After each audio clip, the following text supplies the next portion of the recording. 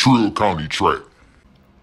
Thanks for tapping into another video. Make sure y'all like and subscribe. So what's going on with Jenna Prandini? She just seems not to be consistent, even though she's training with one of the greatest coaches ever in Coach Kersey. But it just seems as though, as we seen when she came in third place with a time of 22.51 in this past meet at the New York Grand Prix, it just seems like she's not consistent. After the race she had when she came back on TT Terry, which was a great comeback, it just seems as though she's just either finishing last, next to last, maybe third at the best. She's not really just dominating or really just being competitive against big-time competition. So my thing is, like, if she doesn't pick it up this year, will she still be training with Coach Kersey? Will he still want to train her if she's not able to succeed and really take her game or her speed to the next level? Because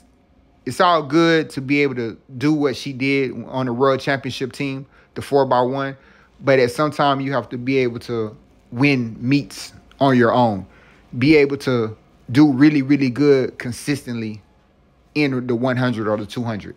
But to always do good one race, then come back and finish next to last, or may get third place, or maybe get fourth, that's just not going to work this late in the season. You know, this is the time of the year where everything should be clicking. A track star should be getting into their groove, starting to really just start putting first or second place finishes together back to back. But to be close to finishing last like she's been doing lately, it's not a good look. But y'all let me know what y'all think about this in the comment section. I'm out.